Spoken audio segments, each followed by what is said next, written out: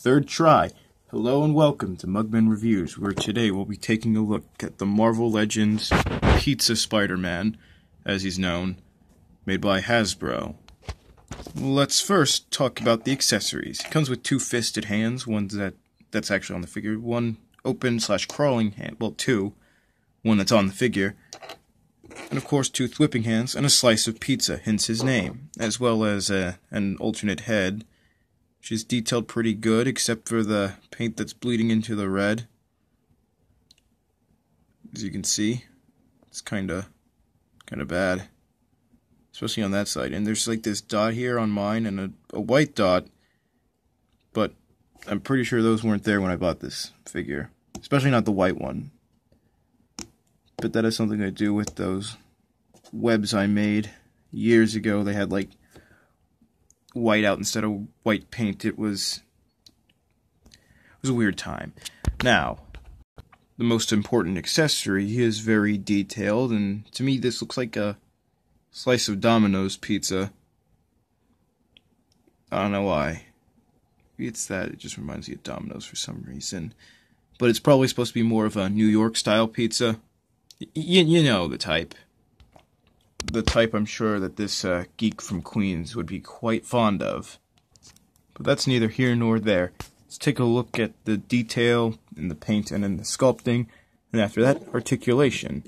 Well, you see, might actually be hard to see. Okay, no, you can see it. There's a lot of sculpted detail, the generic kind for like muscles.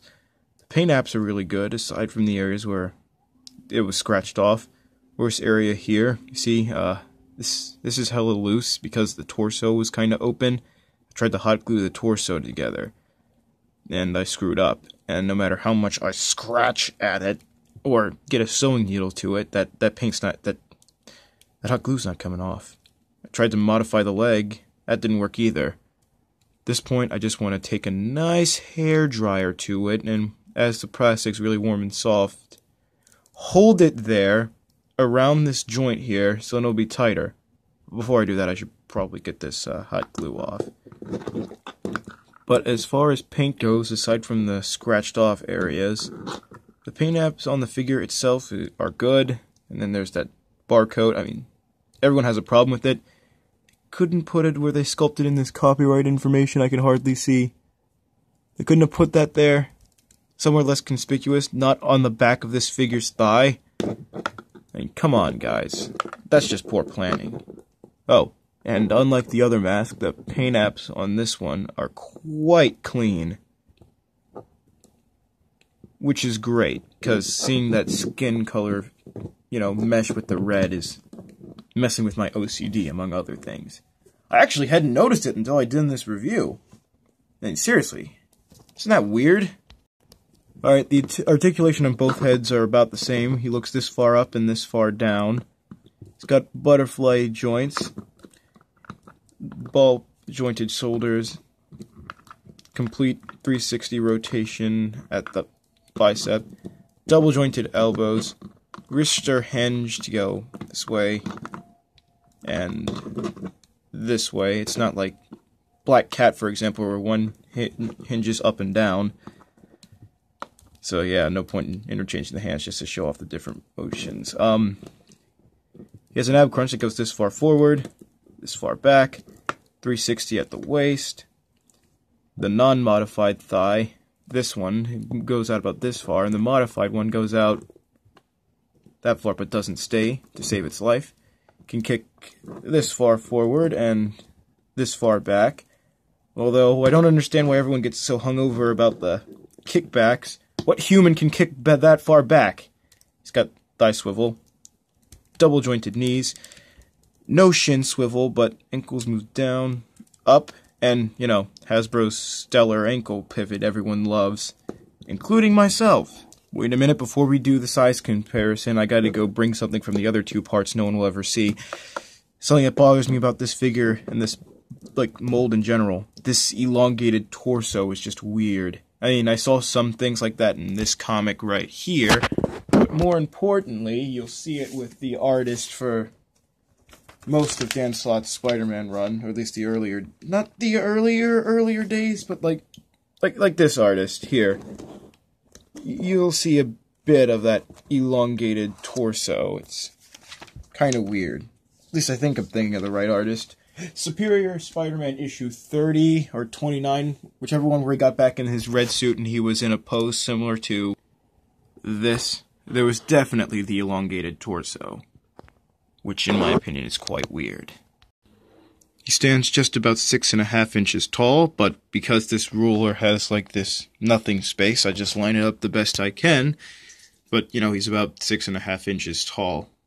Here he is standing next to the modified, because my dog ate, you know, his foot. And my dog's also outside my room. Triple Threat Urban Legends, Sneak Attack Spidey. I just noticed the paint's rubbing off on those thighs. But yeah, they're like almost the same size, you know. His torso isn't bent. And if he had a slightly bigger head. Here he is compared to the Ultimate Spider-Man. Just gonna move that stand. Which, you know, he should be a tiny bit taller than, considering this is a teenager and this is an adult. But if Dan Slott's writing him, are we sure he's an adult? Alright, Dan's done some good work in the past and now, so, I take that back. Here he is compared to one of Dan's better things, the Superior Spider-Man, which he shares, like, the legs and arms of, and the torso, except they made it slightly longer. He is just a tiny bit taller than him, like half a head taller. And here he is next to the trilogy line Superposable Spider-Man, which he is a bit taller than as well. And here he is with his most classic rogues, Venom and J. Jonah Jameson. And Venom is a fair bit taller, and J. Jonah Jameson is a little bit shorter. And J. Jonah Jameson is also Hammerhead and the Chameleon, because, you know, all those were really just one chameleon figure. But I normally keep him as J. Jonah Jameson. I don't know, I mean, as Hammerhead, he seems a little bit too scrawny. It works for Chameleon, but also works for Jameson. Should probably get another one of those and just customize it.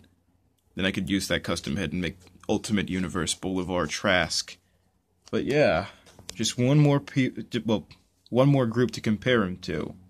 And I'll do this with, you know what, I won't even do it with a snap transition, I'll just do it.